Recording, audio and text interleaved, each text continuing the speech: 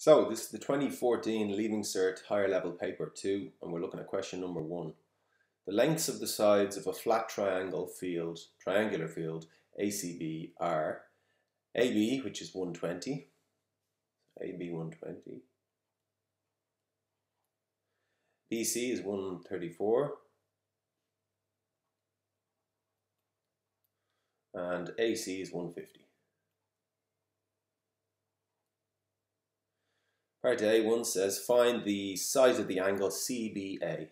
So the size of the angle CBA, that's this angle here, C to B to A. So we're looking for this, and we have to give our answer in degrees corrected to decimal places. Okay, so what I have is a non-right angled triangle. I'm given the three sides and I'm looking for an angle. So if it's non-right angled, I'm thinking sine rule or cosine rule. And if I'm given three sides and looking for the angle, that directs me to the cosine rule here. So that's where I'm at, is I'm using this cosine rule, which I've taken from the tables book. So what I'm going to do is match up my sides first of all. So if I'm looking for this angle here opposite the 150, I'm going to act as if this, if we look at the cosine rule here, small a squared will be opposite capital A. So I'm going to pretend this is capital A and that this is small a. So this here will match the small a, which is this one. Then I'm going to have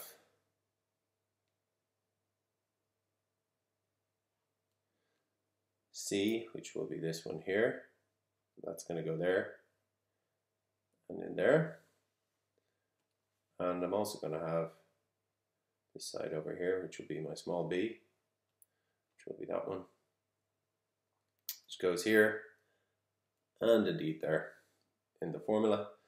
And that way I'm going to figure out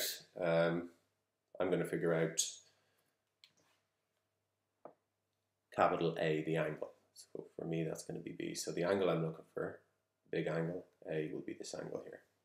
So here we go. I'm going to set up the cosine rule, which says that A squared 150 squared is equal to B squared, which is 134 squared, plus C squared 120 squared, minus twice BC, minus twice the blue by the green,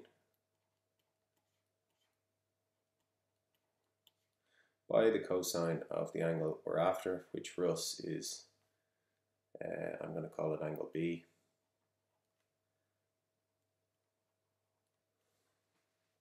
Okay, so if we rearrange this a bit, we can take, we take this over here, it becomes positive. If we take this over here, it becomes negative. So that'll become negative, this will become positive. So that will leave me with twice 134 by 120 by the cos of B equals to 134 squared plus 120 squared minus 150 squared. And then if I divide both sides by 2 times 134 times 120, so 2 by 134 by 120, if I do that to both sides, they cancel on the left. You can see here these divide into each other once. So that leaves me with just cosine B is equal to all of this. So that means that B is the inverse cos, so press shift cos in your calculator, of all of this here. 134 squared plus 120 squared minus 150 squared all over 2 by 134 by 120. And notice the way I'm not working anything out on my calculator just yet, because you're really wasting time if you start working out bits and pieces of this in your calculator. before the end, you're kind of just wasting time. So I can just put all of that now into the calculator. And the answer I get when I put all of this here into my calculator, I get an answer of, and remember it's correct to 2 decimal places.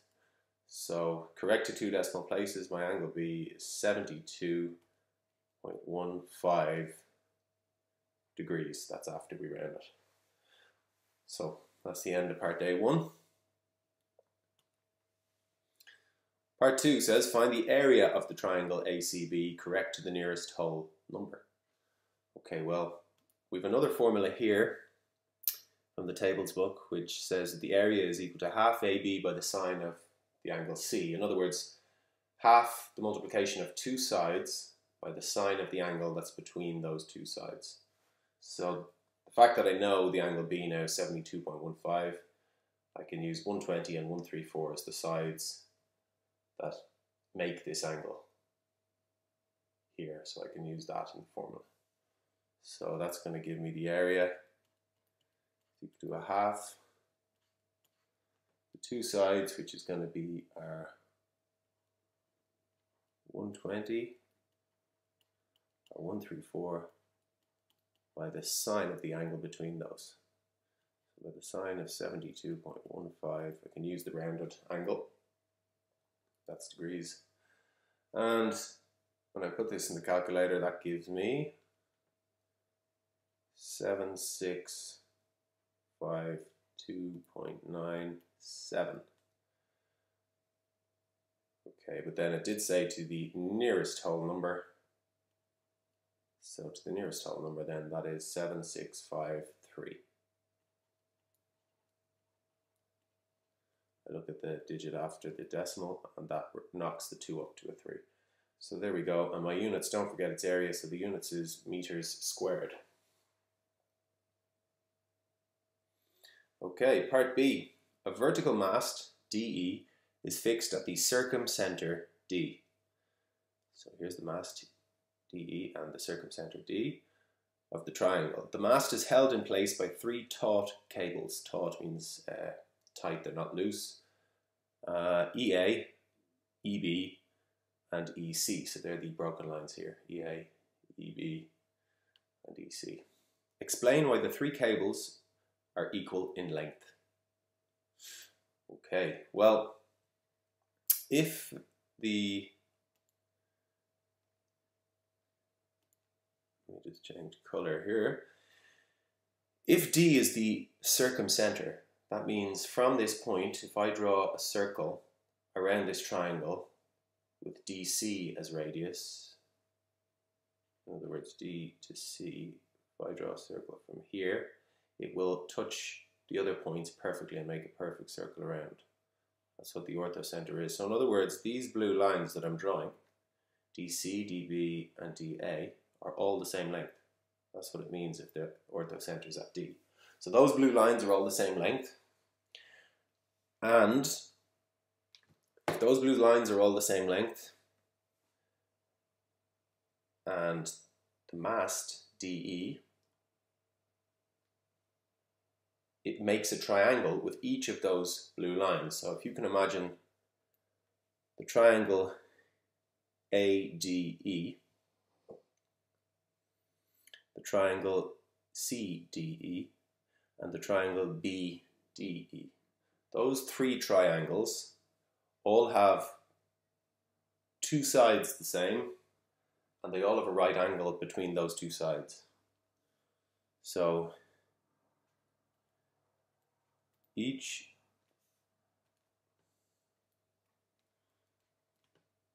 triangle EAD, EBD, and ECD. Each of those triangles has a right angle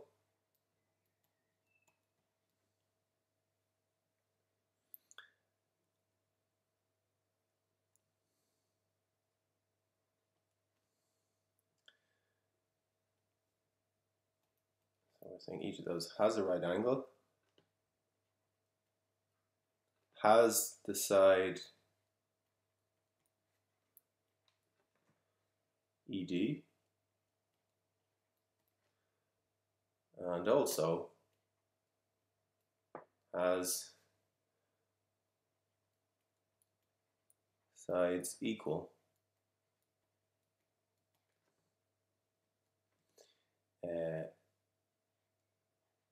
the length AD equals the length CD equals the length BD. That's given by the orthocenter fact, or the circumcenter fact rather. So in each of these triangles, what we have is we have side, angle, side. So that gives side, angle, side. So we can say then, therefore, the triangles are congruent. Congruent means identical in terms of the size of the angles and the size of the sides. So you can prove congruency by side, angle, side. That's one of the ways you can do it. So if the triangles are congruent, we can say that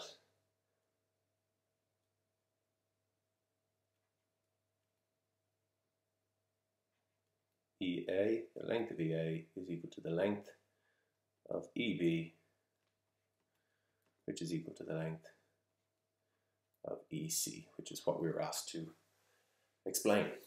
So there you go, that's the end of part B and the end of question 1.